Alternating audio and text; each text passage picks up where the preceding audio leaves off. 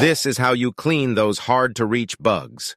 The front of your RVs and trailers take an absolute beating on road trips, but it's time to get your revenge. Grab a soft wash brush attached to an extendable pole and generously apply your bug spray directly to the brush. But here's the trick.